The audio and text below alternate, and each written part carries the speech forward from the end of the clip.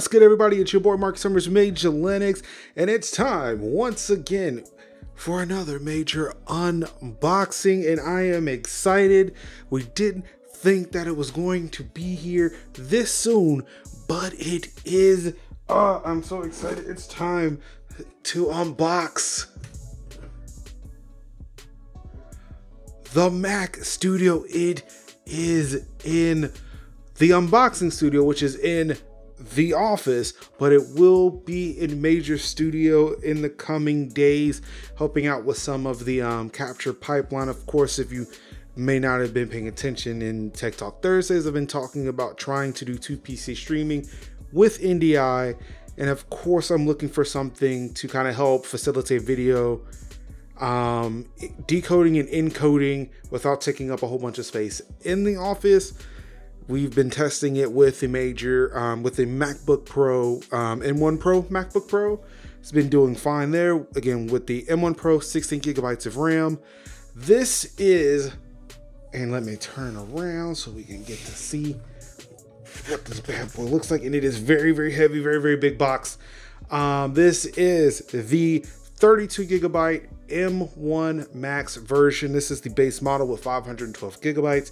Of course, this retails for $1999, $1,999 from Apple. This weekend, Father's Day, Juneteenth weekend, when I'm recording this, it was actually $18.99 at Best Buy. Your mileage may vary. I was going to go that route, but I decided to go to Apple because of the fact that Best Buy was going to take me a few days to get it. Apple, coincidentally, when I checked on Sunday, had them in stock at two of my local Apple stores in Durham and in Raleigh. So I went to the one in Raleigh near my house, picked this up. A shout out to my Landis, who helped me out picking this up, wrap with him for a little bit. Definitely want to shout him out for helping me out getting this bad boy. So without any further rambling going on, let's go ahead and get this open. So of course, you know, Apple's been a little bit better at their unboxing experiences, making it a little bit more accessible. There's no wrapping or anything like that to add the kind of trash that's going on. Of course, you got these little pull tabs here. I want to say these were introduced with the iPhone. I'm not entirely sure. It's not like I buy a whole bunch of Mac products. Yeah, right. But yeah, so you got this one little strip here you pull out. Now you should be able to open the box. Now I'm very curious because, again, this is a cube. This is like a cube, very, very tall, very, very heavy cube. But of course, you open it up like that, and look at that. Look. Okay, I'm gonna have to turn it off to the side because my camera won't let me move this any further back. Of course, looks like you got some documentation and stuff here. And then you just, I'm sorry. You follow the arrows and you push them away like that, and it exposes the Mac Studio. So I'm gonna try to pull that out. And it's very, very heavy to try to pull while sitting down, but that's what I'm doing here. So I'll pull that out. We're gonna get to that in just a second. I'm gonna set that off to the side. Of course, we have the power cable here, and yeah, that's it. That's it. That's all that's in there. And of course, like I said, documentation and stuff off to the side, right over here. We're gonna push this back in. We're gonna close this back up, and that's it. I would yeet this, but it is still, even the box, still very sturdy, still very heavy. And it's like 11 o'clock at night right now, so people are trying to sleep, so I'm not going to yeet it. But just imagine I yeeted it, okay? Just imagine it was yeeted. We have yeeted it. Of course, again, yeah, we've got the power cable. That's all that's there. And then the piece de resistance. It is the Mac Studio. Of course, it doesn't look any bigger than, like, just top down profile wise, doesn't look anything bigger than a Mac Mini. But of course, you flip it off on the side, and that boy, damn, you thick boy.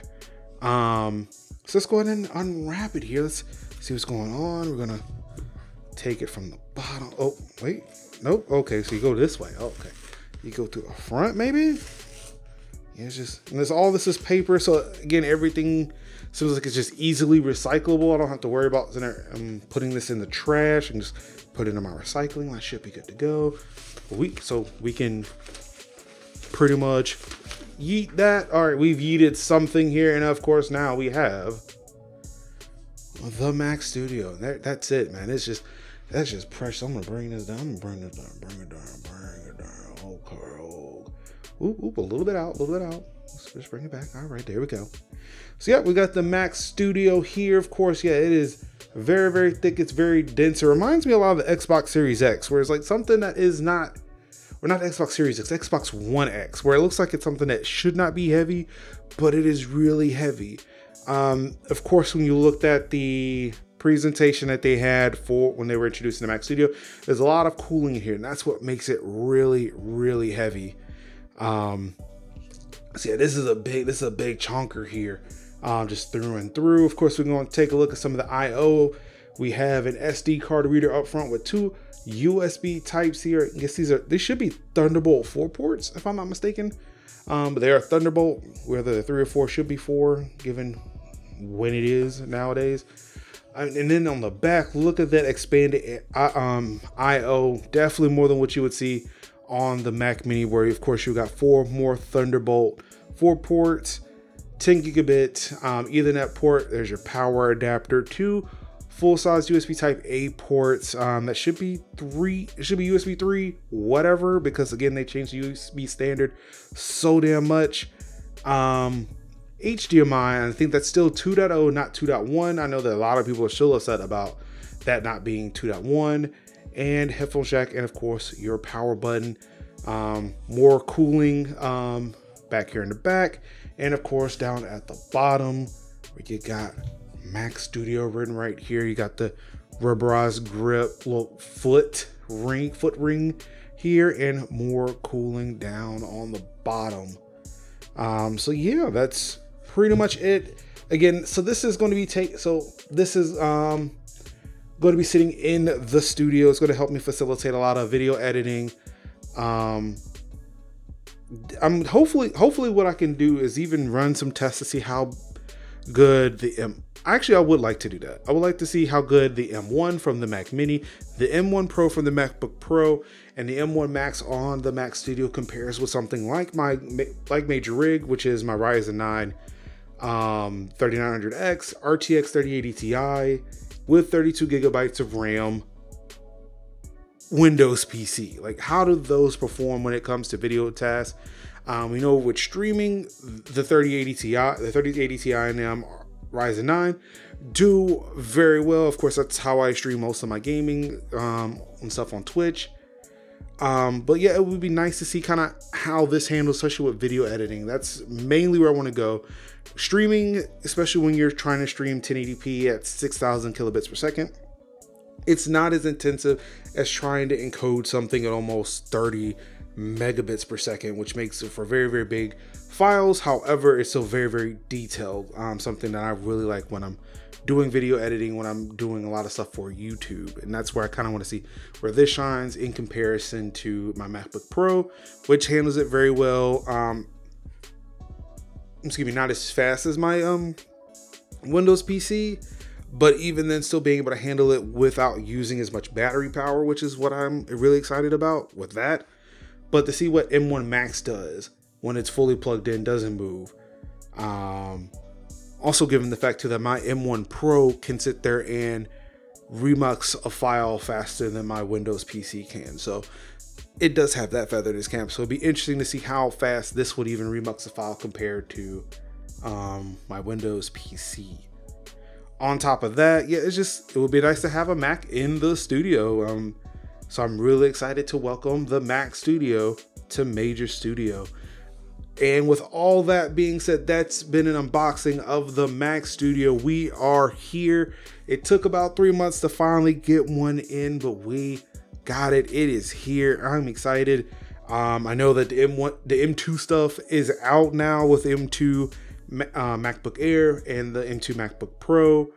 But again, my M1 Pro, MacBook Pro, and obviously the M1 Max and M1 Ultra Max are still a lot more powerful than those M2s. I'm not too concerned about what M2 is going to do in comparison to me buying the M1 Pro, M1 Max stuff right now. Because it just doesn't really matter. It doesn't matter. It's already outperforming a lot of the Intel stuff that's out there. It's performing a lot of the AMD stuff out there in certain tasks, not everything, in certain tasks. So I'm not upset that, hey, they've announced new chips right now. I'm good to go. And I cannot wait to see what this baby can do in the studio. Of course, it's your boy, Marcus Summers, Major Linux, unboxing the Mac Studio M1 Max 32 gigabyte base model Mac Studio. Of course, if you like this, definitely hit that like button, hit that subscribe button, leave a comment what you think about the Mac Studio. Of course, 3 months out. But yeah, that's been it for another major unboxing, and until next time, peace.